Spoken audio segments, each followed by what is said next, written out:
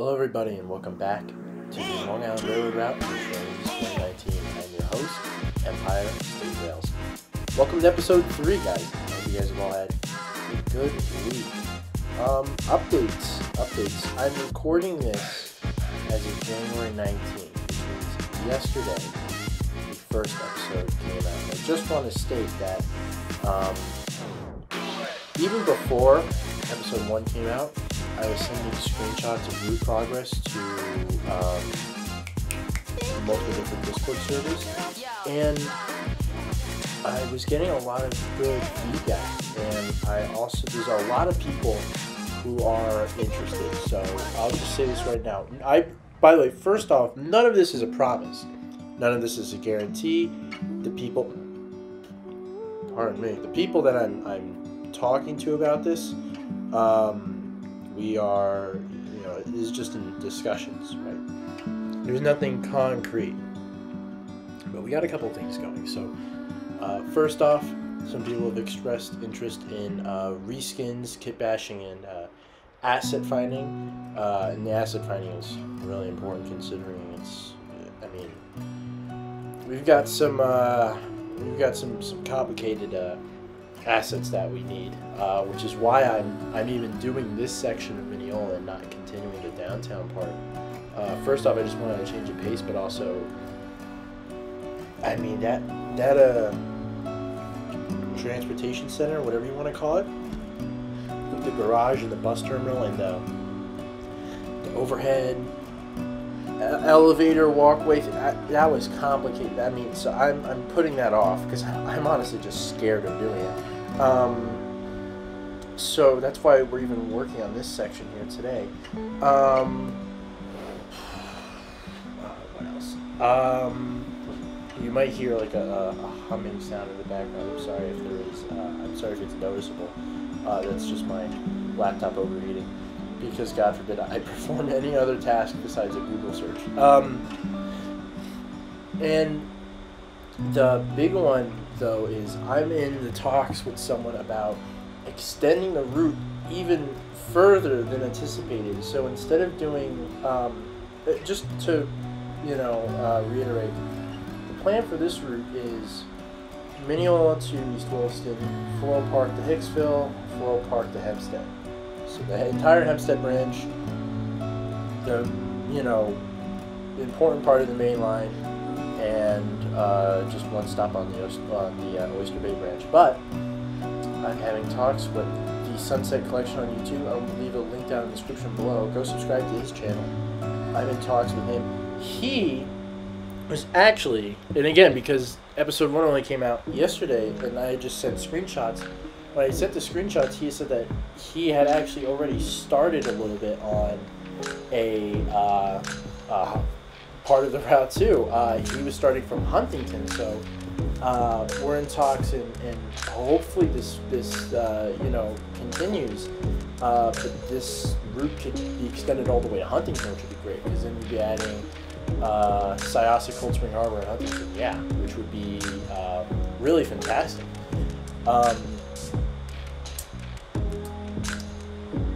And what else? That's about it for now. Okay, so that's the news. I'll talk a little bit about what's going on here. What have we got? We are doing the bridge over Jericho Turnpike. Now this is this stretch of track is what leads to East Williston. So this is the Oyster Bay Branch line. This is it after it splits off from Mineola.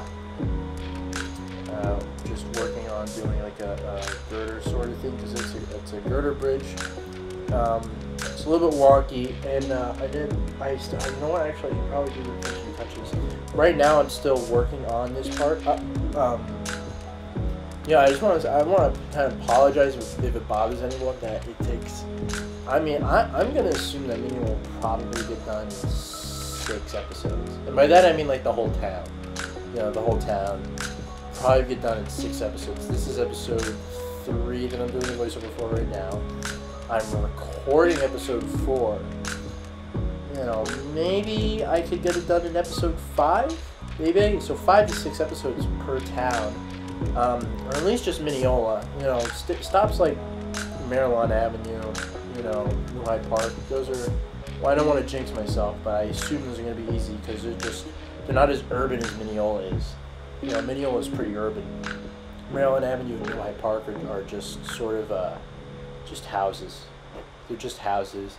And I already have Mineola and, I already have Maryland Avenue and New Hyde Park kind of done. I say kind of because like the stretch from Mineola to New Hyde Park is kind of there and in place, and I don't mind stretching it a little bit further, which I think I might have to.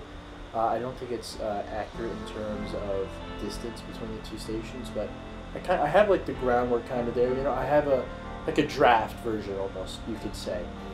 Anyway, so let me continue about what's going on right now. So right now, again, this is Jericho Turnpike. It's a long turnpike. I'm pretty sure it connects to the LAE, a couple miles down, and it passes through, ignore the plane. I don't know if you can hear the plane. I'm back in college, by the way, so in case you'll hear it cuts and everything, it's because there's interruptions going on constantly. My Christmas break is over. It's so tragic. It's so sad.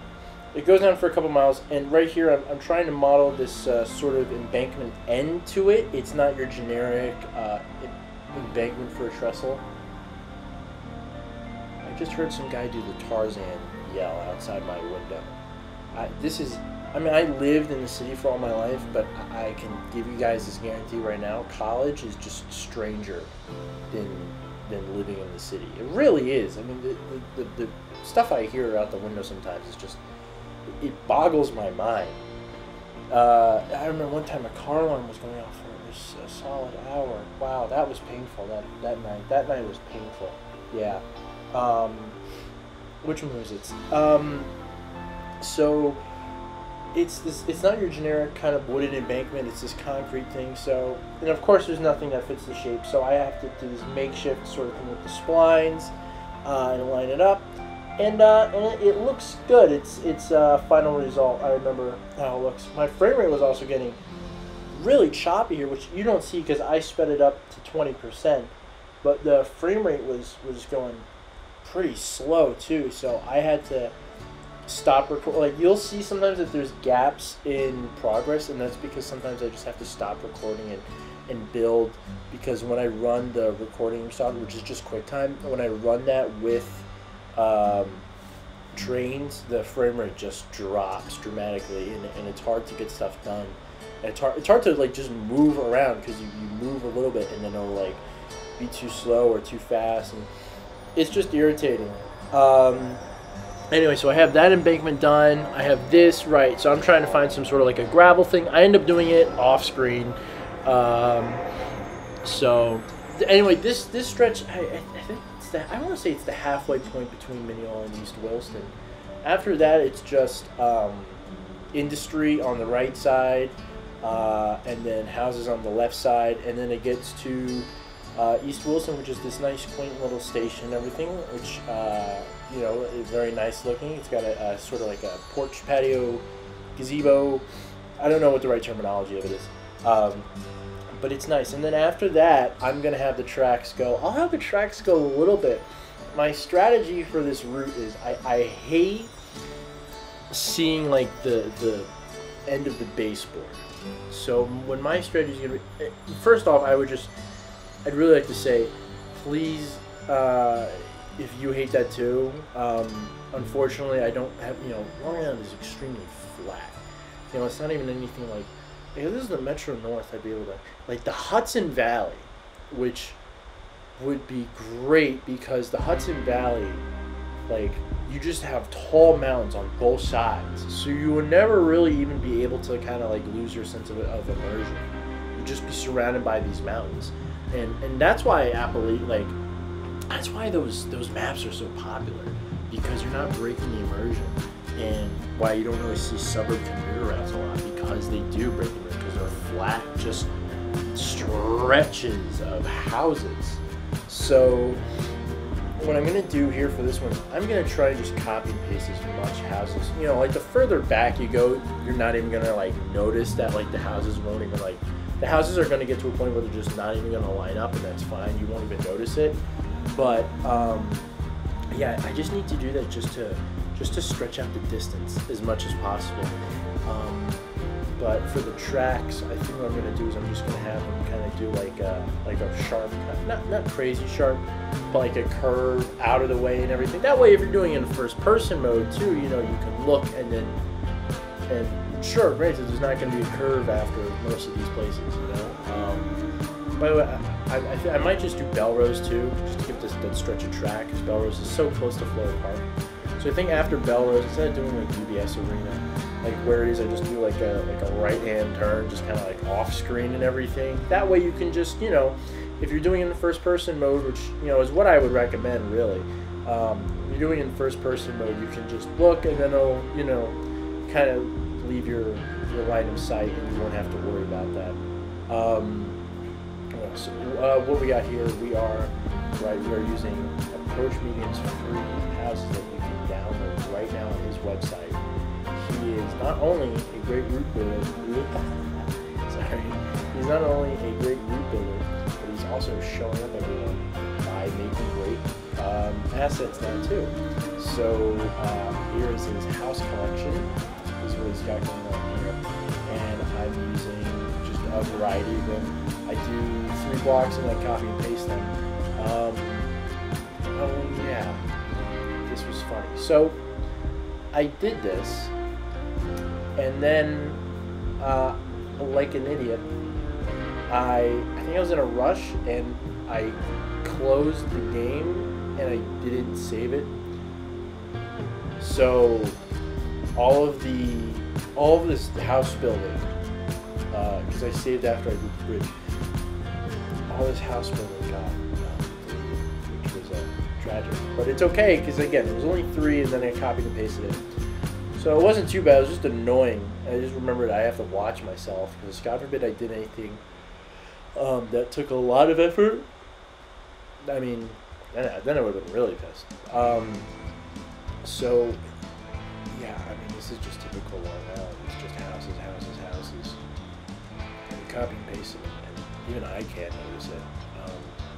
So, yeah, that's that. And I think I go in... Oh, no, I already laid down the sidewalks, that's right. Yeah, the stretches of sidewalks, I did that on my own. I'm taking a note from City Skylines, which I feel like me watching so many City Skylines videos instead of Trainz videos lately, just because there's so few of them, but there's so many City Skylines series out there, and not a lot of Trainz Let's Build series that you know, I try and rewatch old ones, but it's not really what I'm looking for sometimes. But a lot of City Skyline stuff is urban areas and is suburbs, so getting that, I kind of got that influence, because you'll see that there is like a little patch of grass between the sidewalk and the curb. Like, I added the curb and then I moved the sidewalk inward and everything, because it was, I mean, it's just a small little small little detail that I noticed only picking that up from watching City Skylines videos, because I always usually just, whenever I do that stuff, I just put the sidewalk straight to the curb. But you know, it's a nice little deal, because that's where the trees go, that's where the fire hydrant is, that area is not on your front lawn, it's in this no man's land between, you know, the street and the sidewalk, which I think is still considered that like town's property. I don't even think it's actually your property if you own a house, that little no man's land. So copy and paste it here. Now you see the strat, and then I'm going to do 2 blocks, and then I'm readjusting now, and then I'm going to just copy and paste 2 blocks, and I'm going to put them back, and you'll see that I don't go all the way to Jericho Turnpike, because at Jericho there's a storefront line, so that's what I'm going to do. I'm just going to add like a row. There's already like storefront assets, so I'll just use that. Then there's the fire station behind it, and then there's City Hall, which doesn't look anything like a City Hall. You look at that and you go, what is that? It's more of a community center than it is. I mean, I mean, it is technically City Hall, but it just doesn't look like one. You know, like when you think of one, you're thinking of like a old classic style architecture building, maybe. You know, maybe something small and quaint. I don't know. I mean, I'm from New York, so whenever I think of City Hall, I think of, you know, downtown City Hall. I'm thinking like, you know, right across from the municipal building and all that stuff on Broadway. So that's what I think of. But Mineola, it's very small. Very small, very small. What do we got here? Oh no, I'm lining up the trees. I'm pretty sure there was a cut. Let's see. Yeah, there was a cut. Right. So the new houses that you see, this was post screw up. This is when I had to redo them all and everything. That's why you'll see that I even added the ones that are closer to the track. What's right here on the left, which I was actually working on like 20 minutes ago before I started doing this voice recording, is, you know, baseball field, apartment buildings and that stuff. But right now I'm working on this sort of tree line, because I was actually so surprised by how much kind of like shrubbery was squeezed in. Like, it's a really thin line of trees, and that's what I was trying to, that's why I brought them so close to the track, and I tried to get thin trees. The bigger, bushier ones I bring down with, yeah, so why I bring them down so low is to create like not a feeling of, you know, sunken trees, but more of like really big bushes or really big shrubs, you know, shrubbery. Like that's what I'm going for. That's why that's my strat. Then here you have the thin trees, and then I just bundle up a layer of like grass and trackside and all that stuff. Yeah, now I'm changing the levels and everything because I don't want it obviously all to be the same. You know, there's balance, there's difference. And you look down the tracks and it looks packed. But then you like, you know, you turn to the side and you see that there's a lot of space in between those trees. Yeah, that's just how it is in real life. They're very thin trees, very, very thin. But they're thin, but they're thick enough to the point where you really can't even see what's behind the trees most of the time, too. Actually, so that's also why I bundle up a lot of grass there and everything. What else? Yeah, now I'm just looking for the trackside stuff. The good old trackside stuff, and my thing for that is you just, I think most people's thing is you don't do it once. You know, you gotta thicken that up. You gotta thicken up that layer. You gotta go over like 3 times, do 3 different splines in the same place. You know, you gotta make it a little congested and crowded. Alright, so what I'm doing here is I'm just not a big fan of the, why didn't I just raise the track, actually? That's funny. I don't know why I didn't do that. I think that was my original plan. Maybe it's because it was the grade crossing. I think that might have been it. So instead, I am bringing the ballast in between tracks. Why am I yawning so much? Oh man, this is like the first, because today was my first day of classes, so I guess like my body was just so used to my body wasn't even used to getting up at like 1 p.m. I had to wake up pretty early, actually, almost every day, considering I was on Christmas break, because I had to go into the city all the time. So here you go. Now you see what I mean. A lot of it is also hedges and everything, but the problem with hedges is that there's no real like natural hedges.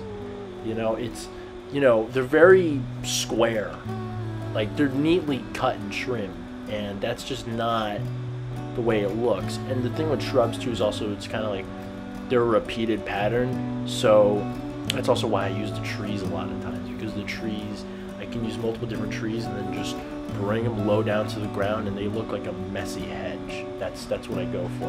And yeah, so I see that here, but you see again, they're a little bit too prominent. Like, you just realize it's just the same repeating, you know, you tell it's a spline. And so here I go and I break it up by adding small trees. What is this called? Cust? Yeah, these are great, because these are basically what I'm going for. These are basically the same, you know, shrubbery kind of individual assets and everything. So I just go and I just dot them around to try and break up that spline, so you know, you don't just look down and you're like, oh, this is the same spline from 5 blocks ago. You see, you look at it now, and it looks a little bit better. I think I add some here. I hope I add some there, and I don't. Okay, maybe I go back and I add some later. What we got here, this is it. This is the splitting part. This is the junction. Now this little sort of area here between the Oyster Bay branch on the right, which curves, and then the main line on the left, it's this sort of a maintenance away facility. I don't know what the specific term is, but you know, workers kind of set up here, and now it looks very different because of the third track project. So it's just kind of nothing. There's a bunch of construction crap, and it kind of goes up and down. Ooh. But before, it used to be like a maintenance away thing. There was this little module office. There was I took the liberty on I took a liberty on the Coca-Cola vending machine. It's just because I'm a sucker for Coke. Oh yeah, I forgot last recording I was chugging down cherry Cokes. I miss those cherry Cokes, man. I really do. Oh, this was so hot. I didn't know what those little boxes there are called, but now I'm gonna try and look for them now. Oh, I was just looking. I was fiddling so much with the ties and the scenery, just because I wanted them to make them look right. Those boxes, I forgot what they're called, but you can look and you'll see. Oh my God. You can look and you'll see what the name of the asset is. It was very, very helpful though when I finally did find them. Here I'm just layering up ties. I think some of them are floating though, so I bring them down a little bit. Yep. And oh, someone told me to replace the cranes. I'm so sorry I did not replace the cranes. Maybe before, if I still remember to do it afterwards, I'll go back and I'll change the crane truck sort of thing. I'll change it to like a better asset. I didn't like. See, I liked the way in which those ties were set up. Like, I liked how they were layered, but the problem is that they're narrow gauge ties. You can literally tell. I mean, they're just small. I didn't like that. But I liked how they were kind of bundled up on this sort of like little hill mountain sort of thing going on. It wasn't just flat on the ground. So, oh well, we can't all be choosers. Beggars can't be choosers. And then I said, oh, you know what I was realizing too when I was looking back at this, the telephone poles are so complicated. I even realized that when I was doing this. Yawn is starting to annoy me now. This is like last episode when I was coughing up a storm. Gee, I can't like do like an uninterrupted recording. What am I even placing down? What am I doing? What am I doing here? What is this? Are those spline piles? Oh no, that's the slate pile. Dude, I'll tell you, man, these slate piles, they are awesome. They're awesome. I heard about them from the Approach Medium server, and they're great space fillers. I mean, they really are. You know, you just look at them and you go, what is that? Well, I don't know. They're just like, you kind of look at them and you go, it's just something, it's there. And by the time you're even thinking about it, you're gone already. You know what I mean? When you're passing by on the train, you're like, oh, there's stuff there. You know, it's stuff. Like, honestly, it is exactly what you think of when you think of the word stuff. It's great. I love it. It's dense. It's good. Right, so the telephone poles, man. Why are the telephone poles so damn complicated in this town? It's. You look at that. Oh, lordy. Oh, there's so many. Ah, it's scary, and I don't know what they're all called. I'm pretty sure they're not all the same thing. So I'm gonna wait if I can get. If anyone knows if anyone happens to know a telephone pole expert, power line expert, or whatever the hell it really is technically called, please send them my way, or give me some tips or advice on like what they're called. So I don't even bother with that. What was I looking for now? Road end. Oh yeah, I was trying to find bumpers, kind of like the crash barriers. I was looking for crash barriers. I didn't really see any though, so I just kind of said, alright, whatever, and I just put a wooden fence there. I surrendered. I know. I gave in to the man. That road crossing is not done yet. Oh yeah, I forgot the railroad crossings. I think I did that between I did that before I shot this episode. Yeah, I set up all Atlas crossings. So they're all working, and they're all looking good. They're all looking good, obviously, except for that one. Because I didn't put in the road at that time. But, yeah, there's, I think just 2. It's that one on the Oyster Bay Ranch, and then the one not even like a quarter of a block down. Yeah, those 2 work, so that's good. No problems. Lot of railroad crossings. Yeah, we even get like there's even like more complicated railroad crossings. Because of course there is. Because of course something that you would think would just be simple, like a suburban commuter route, but it's just because it's these decades of just change and change and change and change that they just get so weird, so weird. Anyway, we're coming up to the end of the episode now. I got something a little bit special for you guys. I had to sacrifice my frame rate for this, but I set up all my settings to max.